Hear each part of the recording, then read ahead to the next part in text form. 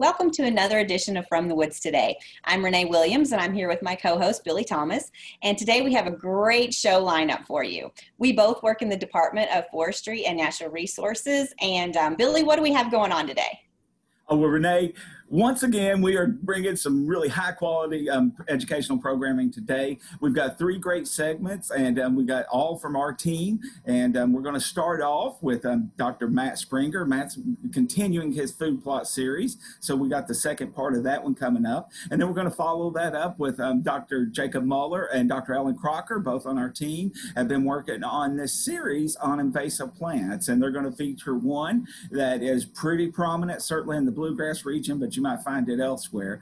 So they're going to be talking about what it is and how you can control it. And I'll just wait until we debut that invasive plant. And then, as always, we have Laurie Thomas. She's also on our team, an extension forester on our team, and she's got the tree of the week. This is a pretty unique tree that she's going to be talking about today. So again, we're so thankful to have you all with us, whether you're joining via Zoom or via Facebook Live. We are delighted to have you with us at From the Woods today. Right. Remember, anytime you have a comment, go ahead and type them in the chat pod, and we will take questions after each presentation, and so that you won't have any trouble getting your questions answered. If you're on Facebook, you can type them in. If we can't answer them during the show, we'll be happy to answer after the fact. So without further ado, I guess, Matt, if you don't mind bringing your video on for us. Hey, there he is. All right, Matt, can you tell us a little bit about what you're going to be showing today? Sure. So this is the next segment in the food plot series, and we're going to try to cover a little bit about the response of our demonstration area to what we did last time, how we're going to accommodate our results from our soil tests, and then picking some seeds, and then how do you get those seeds in the ground to hopefully watch some things grow. So we're going to have quite a few things going on today. Last segment, we talked a lot about the selection of the area for a food plot, and then also how do you then get rid of the existing vegetation. And we're going to look at our demonstration plot that we have here, and you can see that what we did in preparation for our next steps here has worked quite well. We have a giant brown spot where we sprayed the glyphosate on the grass and have succeeded in killing the existing vegetation. So the next step comes in of what do we do, right? So we killed the vegetation, now we got to get something growing in that plot. So we have to select a seed for what we want to plant in this food plot. And I just stopped by a local retailer, took a picture of what they had for options, and as you can see, there's a lot. And this isn't even an ag store, this is just a general merchandise store. So we need to cover a little bit about what's out there, what you should think about in selecting a seed, and what are the things when you pick a seed, what are the options. The first thing to consider is there are two major growing seasons, warm versus cold. Warm being something like corn, cold being something like winter wheat. Remember, there's no advantage for one or the other, it's just when they grow and when they're more available for wildlife to consume.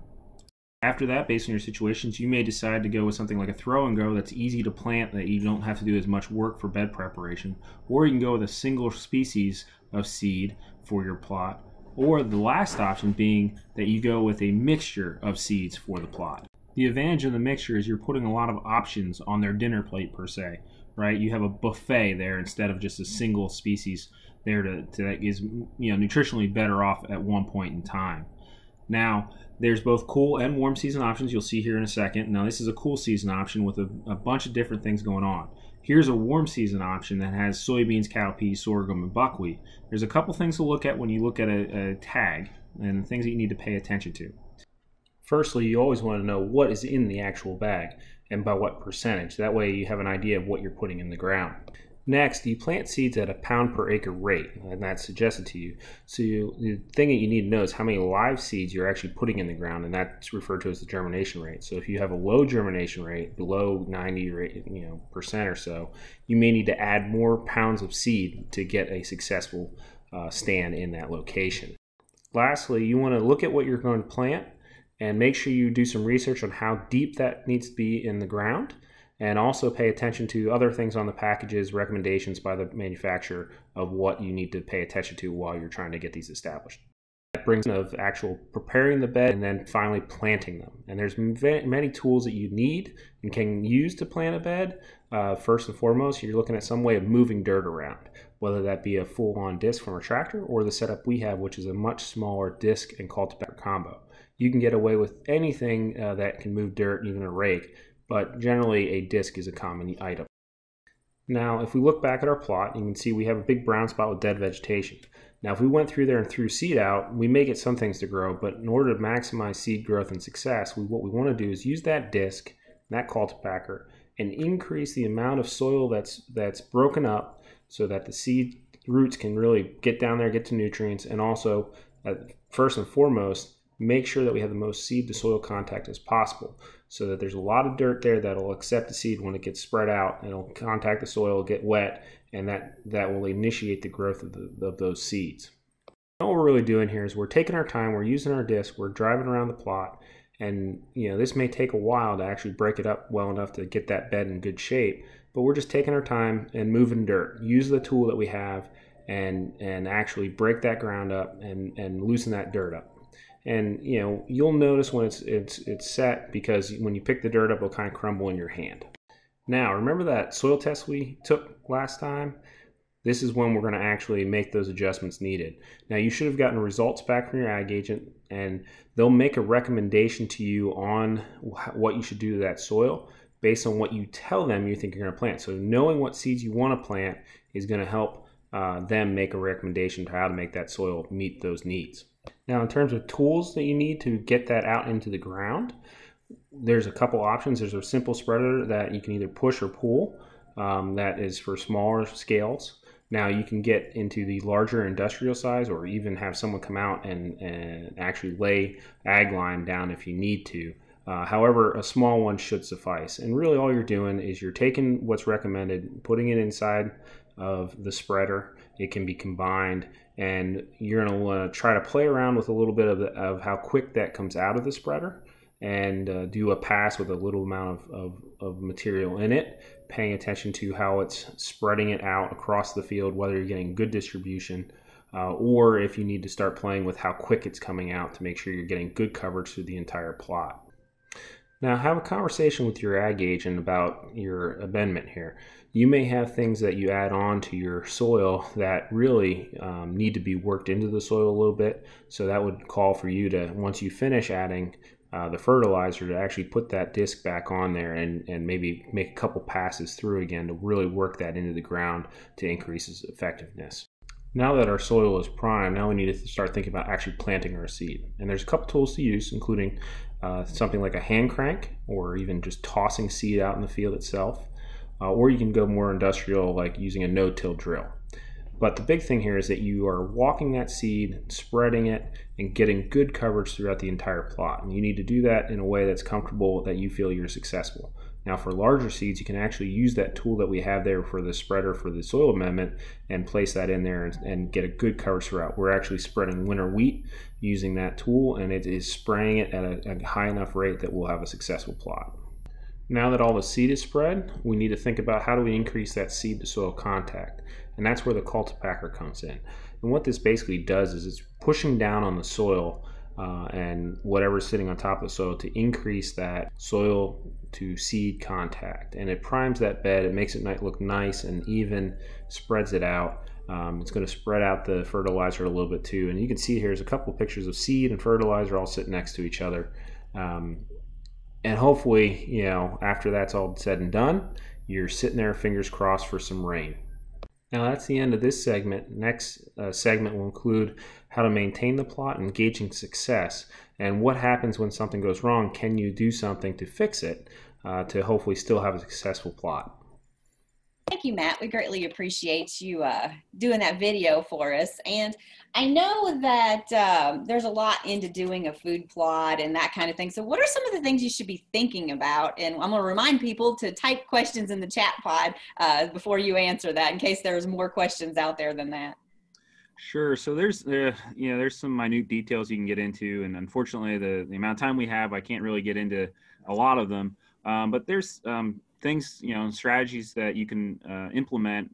For instance, if it's a new plot in a new area, You may actually want to use a warm season species at first, like corn or soybean, because they can be glyphosate resistant, and you can have them planted and you can actually go over them and spray the area with glyphosate to really knock back those weeds that are going to pop up. Once you release that seed bed and that seed bank, you're going to have a lot of stuff coming up. So if you have something that you can plant that tolerates herbicide control tools, then you want to do that first year or second year. Once you knock back that weed base, then you can start putting things into that food plot that may be a little more sensitive to herbicides. Okay. Is there anything else you would like to tell our viewers?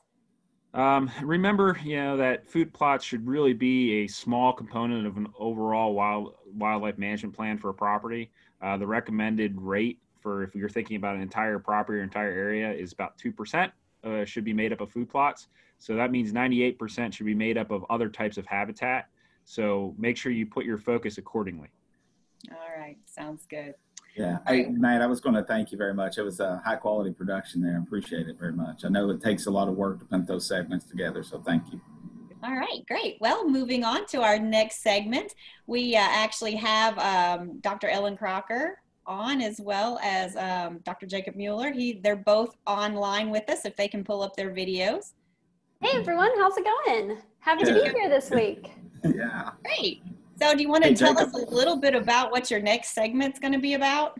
Yeah, so Jacob and I are working on a series of videos and fact sheets about different invasive plants, how to recognize them, the problems that they're causing in your woods, and what to do about them. So today we picked one of the most common plants that we see, at least here around the Lexington area in central Kentucky, probably familiar to many of you, and that is Wintercreeper.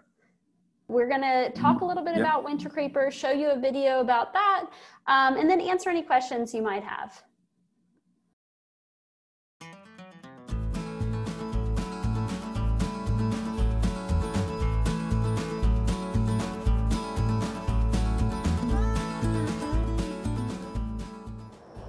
Wintercreeper was introduced from Asia as an ornamental plant. Unfortunately, it rapidly escapes the garden and outcompetes native plants for light, space, nutrients, and water.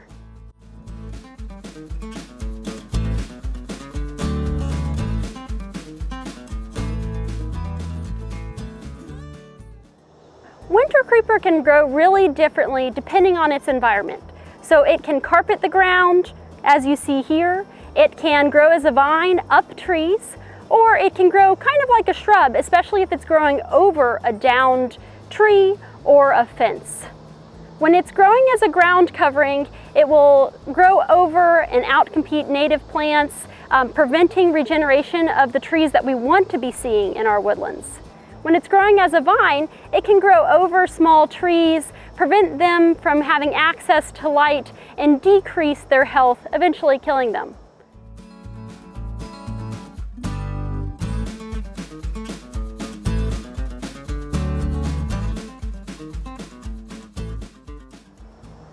So Wintercreeper really easily adapts to its environment, and the exact same plant can look really different depending on where and how it's growing.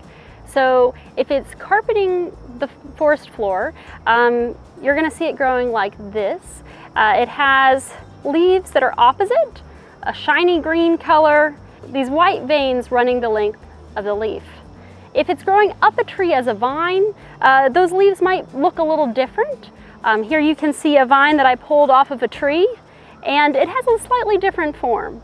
No matter what though, those leaves are going to be opposite from each other, oblong, shiny, dark green color on top, a lighter green underneath. The margins of the leaves of Wintercreeper are finely serrated, and in this one you can see it's been growing as a vine up a tree. Those leaves are quite large and broad. When it's growing as a ground covering, those leaves are going to be smaller and darker. Either way, those leaves are kind of thick and have a waxy cuticle on the outside. Wintercreeper only flowers when it's growing as a vine. It flowers in the summer in June or July typically, and those will develop into fruits that will kind of burst open into a fleshy, orange, fleshy covered seed.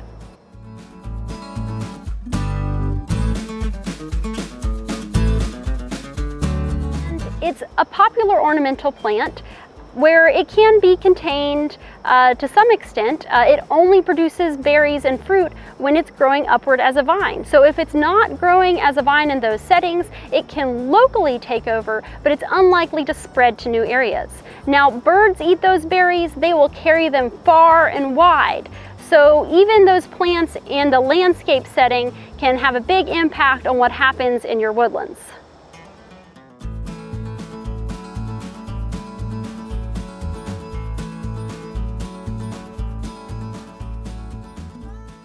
How widely distributed the wintercreeper is, how much cover there is, if it's a small area or whether it's a large area. And depending on those factors will help you determine the best management strategy.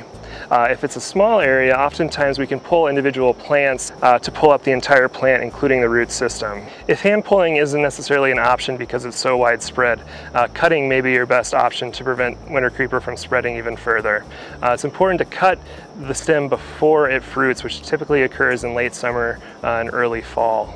Oftentimes, chemical application is necessary to prevent wintercreeper from resprouting after you cut off the stem. When we are dealing with large areas or small areas of something like wintercreeper, and we feel that herbicide application would be an important part of a management strategy, typically when we're thinking of herbicides, it's not a one-shot deal.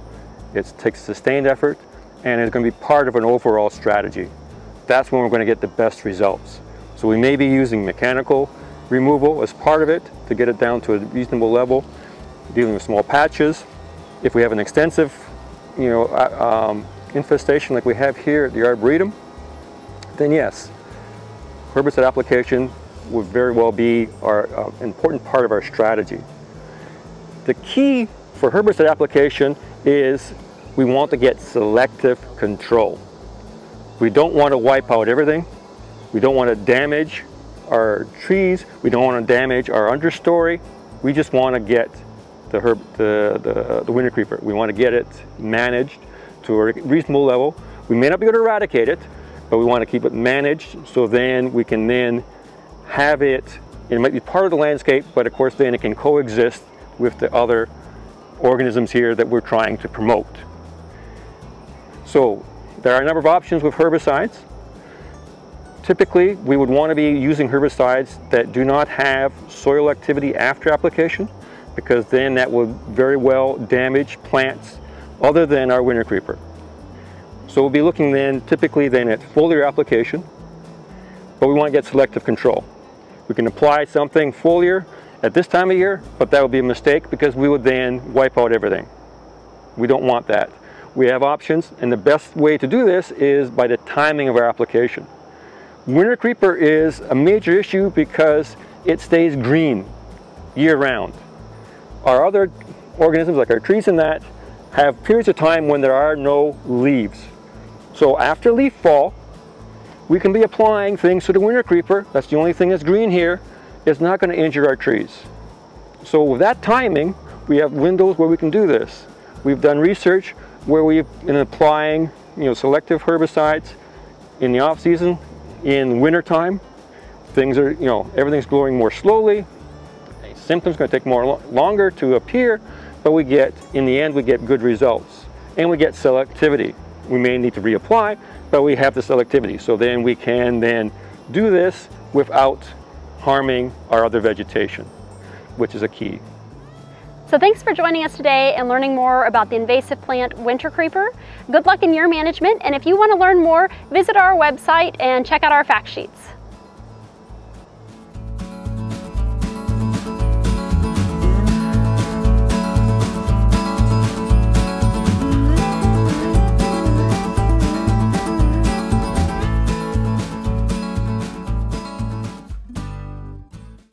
And Jacob, that was a great video. Thank you so much. We greatly appreciate that. And Ellen, I've actually heard people actually plant these in gardens. Should you do that? And what would be better if not? That's a great question. It is a really popular ornamental plant. I think because it's evergreen and it just completely carpets things. And it does that really well, and it'll grow really well, and it will take over everything. And any of you gardeners out there probably know it all too well, but you can still find it for sale in a lot of places. So I really encourage everyone to not use that and to avoid other invasive vines in your landscaping as well. Things like English ivy or vinca that might seem like they're going to be perfect and then get out of control, and not only in your yard and garden, but in the woods too. So I'd really recommend picking some native alternatives to those. A few different options would be, if you're looking for something that's going to grow really densely and kind of carpet an area, I really love wild ginger and have had great success with it growing really densely, beautiful foliage. And then if you want something that's going to grow more like a vine, covering things, our native trumpet honeysuckle is beautiful and has these amazing flowers that last a long time. Crossvine, Dutchman's pipe, maybe native clematis and native wisteria. Again, avoid the invasive versions, but there are really lots of options. Okay. And Jacob, if people have a lot of this in their forests, can you tell us again where they should even start? Sure. Well, I think that's kind of where it becomes a bit more challenging to control. And that's kind of the point where you should be really considering some sort of herbicide application. And it's really critical that the timing of the application. And as was described in the video, it's important that you apply the broadcast foliar application of the herbicide kind of in the winter seasons when the winter creeper is still green and all the other vegetation is died back for the season. Yeah, I could see a lot of people worried about hurting their trees. So they want to make sure they're doing that at the right time. Yeah, no doubt. I was going to say that winter creeper, though, is going to keep trees from sprouting for sure. You saw how thick it gets. It can just completely, it'd be the only plant that's out there, it seems like sometimes. So, and if you like wildflowers or hunting for mushrooms and the winter creepers are isn't the way, you won't see any of those things. But you definitely don't want to damage those wildflowers that you want while you're removing your winter creeper. So something to keep in mind, and following those recommendations that Jacob mentioned. So we have a question that this person is fighting winter creeper coming in from neighbors' yards, and it's a major battle. I'd like to question you about Tree of Heaven and ID. How do you kill those? Over the messages, and I see one about the vine climbing up a tree and not able to be pulled back to prune. You can cut the vine at the base where it's growing, maybe even take a chunk of that vine out, and then treat the surface of that vine with an herbicide, not cutting into the tree. And it can be really tricky to not cut into that tree because those vines really adhere to that bark. They have all these aerial roots that kind of tap into it. But if you can carefully try to maybe pry that vine back a little bit with a pry bar and just cut the vine, treat that surface with an herbicide, it'll kill the root system, and you don't really have to worry as much about what's growing above that. That will die on its own. And it can be a little tricky, especially if you have a lot of small vines versus one big one, but that would be what I would recommend. I see that we have a comment from another comment about mixing with a surfactant. So that's a great idea because when it comes to winter creeper, it's got this really waxy surface, this really waxy cuticle that can be difficult to penetrate. And there's some different ways around that. Some people rough up the surface with either mowing or weed whacker before they apply that herbicide. Mixing with a surfactant is a great option as well to allow that to penetrate. I see there's a comment about Tree of Heaven. Well, we have another Tree of Heaven video and fact sheet hopefully coming your way sometime soon. We're working on a whole series of these, and we'd love to get your feedback on what you liked, what you didn't, and what kind of information would be helpful to you. So if you've got ideas about what species we should cover in the future, what do you most need right now, Tree of Heaven is on the list.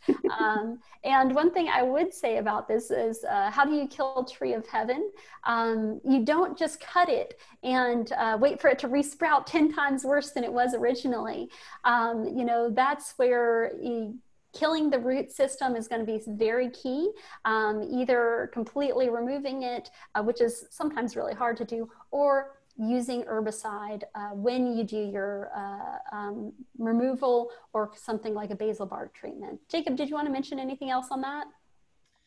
No, I don't think so. I think it just kind of drives home the point of really selective control and trying to only kill the target species, because there's a lot of native and great beneficial plants and trees out there, and we want to really take our time and kind of create a strategy to manage these invasives. And so the more targeted we can get in controlling those, the better. Looks like they're curious about crossbow. Yeah, so crossbow is one of the herbicide formulations you can use. It's a mixture of 2,4-D and triclopyr, and that's one that's frequently recommended for that fall application, you know, after everything else has lost its leaves, then using that. But there are lots of different herbicides that could work. So some, you know, have different chemical formulations. So if you hear of something like glyphosate, it's not probably going to be sold to you as glyphosate. It might come as Roundup. Similarly, triclopyr, you know, it might be under different brand names like Garlon. So just kind of an encouragement to everyone when you're looking at your options, it's something to research and look at for your area, and always follow the instructions on the label. That's to keep you safe. It's to keep your woods safe. Make sure you're wearing proper protective equipment as well. I was going to say an important thing about those labels, they'll dictate, because sometimes some of these herbicides are only designated for forest settings. Sometimes they're for open fields. Some are usable near water and others. So you won't really know that information unless you really review that label. So again, the label's the law, follow the label. And it can be confusing because something as simple as Roundup, there are a lot of different formulations of Roundup, some of which, you know, can kill your trees and some of which won't, depending on how you apply them. Same with Garlon. There are different ways that that's formulated. So you really want to read that label closely and pay attention. So are there a lot of invasives that, I know some of them, if you cut them and do nothing, like you said earlier, it just makes them mad and they come back even worse. Are there a lot of them that way, or are there just a few? Unfortunately, yes, a lot of them are that way. And you might be able to do something like, let's say Wintercreeper, you know, it's only going to make fruit and flower when it's growing up a tree. So if you cut it, you might prevent that for some period of time, but it's going to happily regrow and make that vine again and grow right back up that tree. So you might delay some of that. And that's similar with a lot of other invasives. You know, you might push things back, but many of them come back even worse when you cut them. I've heard the saying that, what is it, when they die, they bring lots of friends to their funeral. So if you cut them, you're gonna get a lot more stems coming up where you used to have one. And that's one of the real frustrations with invasive plants. I think it's a gentle reminder too, Jacob and Ellen, that we want to get these things before they become a major invasion, right? It's so much easier to control a little bit of winter creep around the base of a tree than to cover your entire forest floor with winter creeper and trying to deal with that. So yeah, being alert, being out in your woods and paying attention to what's going on out there can save you a lot of time and headache down the road for sure. Like you all have answered all of the questions, so we greatly appreciate you both being on and giving us that video, and we look forward to the series that we're going to have within the coming months. Yeah, no doubt. I'm telling you, Renee, the UK Forestry Natural Resources Extension team is really up in their video game. You all are doing a great job, really. Well, that's all Jacob, so thank you, Jacob, for your great video expertise.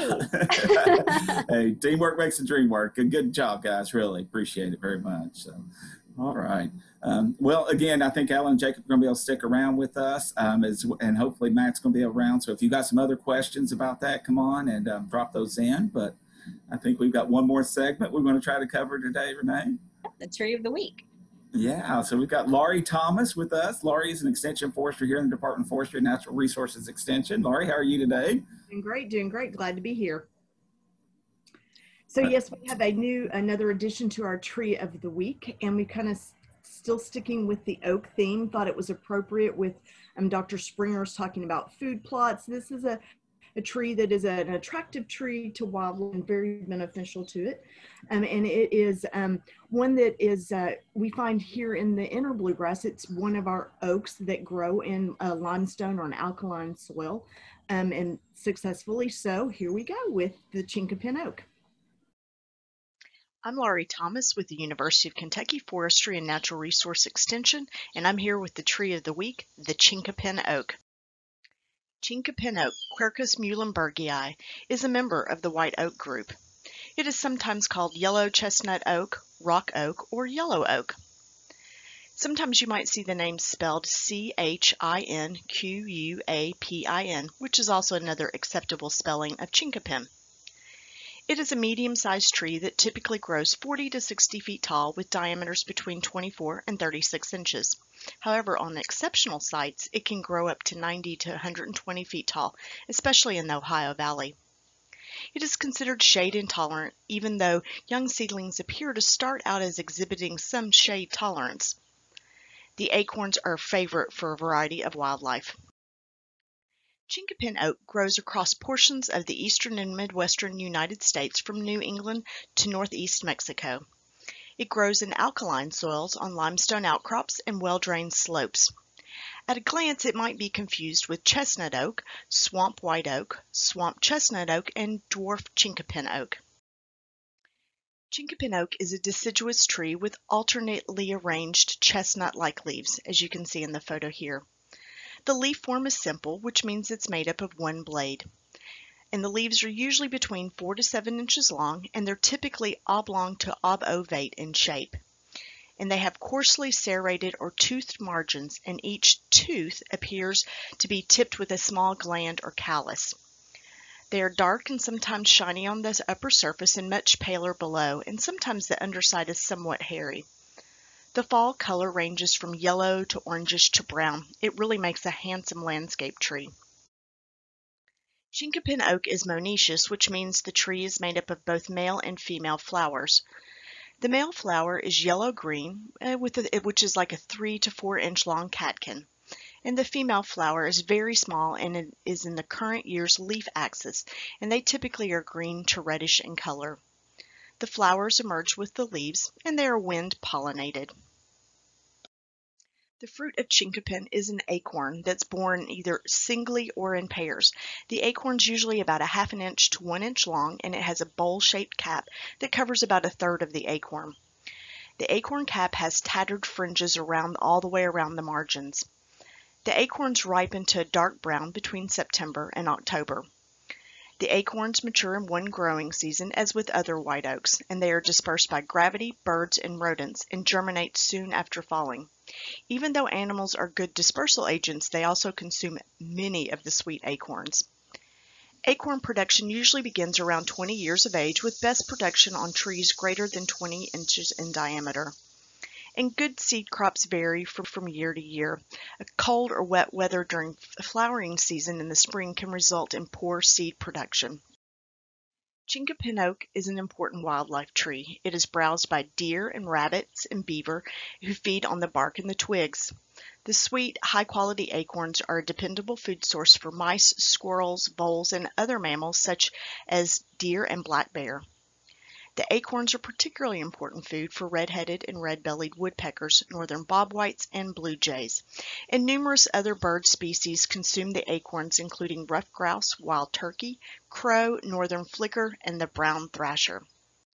The National Wildlife Federation consider oak as one of the top 10 trees for wildlife because they help wildlife grow. Oaks serve as a host tree for more than 500 different lepidopteran larvae, including dagger moths and the giant silk moth. These larvae in turn feed the seasonal migratory songbirds such as our warblers. These large trees also provide critical nesting habitat for many of our cavity nesters, including the white-breasted nuthatch. The oaks provide good cover for a variety of mammals as well because the leaves typically persist longer than other plant associates. The bark of the chinkapin oak is relatively thin, light gray, rough, and flaky. The wood of chinkapin oak is hard, heavy, strong, and durable. The sapwood is pale, and the heartwood is a dark brown. Chinkapin oak falls into the white oak group and shares many of the same traits as white oak, Quercus alba. Chinkapin oak is used for saw timber where it grows in abundance. It's also used for cabinetry, furniture, pallets, and railroad ties. It also makes excellent firewood. The national champion Chinkapin oak is in Rockingham, Virginia. It's 287 inches in circumference, 66 feet tall, with a 113-foot crown spread. The Kentucky champion Chinkapin oak was at one time the national champion. It was located in Harrison County at Griffith Woods Wildlife Management Area. It was 309 inches in circumference, 69 feet tall, with a 70-foot crown spread. If you'd like to know more about champion trees, check out American Forest Champion Tree Register or check out the Kentucky Division of Forestry Champion Trees. Now for a few fun facts about Chinkapin oak. The acorns are edible and sweet when they're roasted, and they were an important food source for Native Americans. Chinkapin oak is noted historically for its role in fueling steamships along the Ohio River. The durable wood made excellent fences, and when those farms fell by the wayside, the wooden fences were collected and placed on the riverbank to sell to the passing engineers of the steamships. Chinkapin oak's scientific species name Muhlenbergii honors the Pennsylvania minister and botanist Gottlieb Muhlenberg. Thank you for joining me today to learn about the Chinkapin oak, and I hope you get the opportunity to get out into your woodland, local park, or neighborhood and enjoy this outstanding oak. Thank you so much for that wonderful video. We always look forward to every tree of the week. We always wonder what the tree is going to be, and really appreciate you doing those. I know some people may be curious as they're typing questions in the chat pod, if you want to know anything, is if they actually wanted to purchase one to plant in their backyard, where should they go? Our Kentucky, and I've actually put the link in the chat pod, our Kentucky Division of Forestry, we have 2 nurseries here in the state that they run, and they do sell Chinkapin seedlings. They have a whole list of trees that they sell, and the seedling order form should be out soon. You'll want to start thinking about and planning what you want to order now, and go ahead and place that order, and then your seedlings will be delivered to you in the spring. You usually pick February or March or sometime to have those delivered, but Chinkapin is one of the oaks that they sell there. So yeah, check it out, the seedling nursery. They got fact sheets on all the trees they sell there too. Great. An amazing resource for folks here in Kentucky, for sure. Absolutely, absolutely. And I believe, and we've got a show coming up in the next couple of weeks where we'll talk about the Kentucky Division of Forestry's tree seedling nurseries. So that'll be a great one. Definitely. All right. Well, I'm not seeing any other questions. Yay. So. You did such a good job, Lori, really. Covered everything. Thank you so much. Yeah, appreciate that effort every week. I know it takes you some time to put those together, but we appreciate it. Yeah, and you're building up a big library of them too on our YouTube page as well. So, folks, you can visit our main webpage at ukforestry.org, and down at the bottom there's some links to our YouTube page as well as our Facebook page that you can check out directly many of those videos. So, Laura, thanks again. Appreciate it. Yeah, we segment all of our videos. You can see all of the whole segment on From the Woods Today, but we also do all the little segments, like if there's a series or a Tree of the Week, you could watch every single one of the Tree of the Weeks if you wanted to on our YouTube channel. Again, like Billy said, if you just go down to the bottom of our list or our page on ukforestry.org, at the very bottom there's a link that says YouTube Forestry Extension, and you just click on that. We put it in the chat pod, so that's a great link just straight to the YouTube page. So thank you, Marina, for doing that. But if you have any questions about that, you can just email us at forestry.extension@uky.edu, and we'll definitely get those answered. But again, Billy, we've done it again. And so another show wrapped up. I know. So. Hey, one quick thing, though. I want to ask our viewers a quick favor. Please help us spread the word about this show, From the Woods Today. You probably know some folks out there that would be interested in this. Even if they can't join us live, they can check out the recordings of the show. We want to spread this as much as we can. And also a quick little plug. Our Kentucky Woodland Owner Short Course started last night. It's still not too late to register. So if you're interested in joining the Woodland Owner Short Course this year, we've got the next sessions will start on Thursday night, but you have to register to participate. So please join us on that series, and we've got a lot of great presenters and speakers talking about all things forestry and wildlife here in Kentucky. Definitely. And remember, you can always go to From the Woods Today to give us any comments about the show or suggestions. We'd love suggestions. You know, we're always trying to come up with new ideas for you all. So if there's something that you really want, let me know. And that would be great. And you can even send pictures in. I know Matt's done a couple of snake IDs just from pictures that have been sent. So you never know when we'll use your stuff. So we greatly appreciate it. Again, go to FromTheWoodsToday.com to get all that information.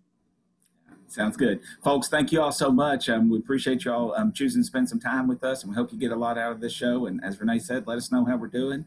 Visit us at FromTheWoodsToday.com and give us some feedback. All right. Take care. All right.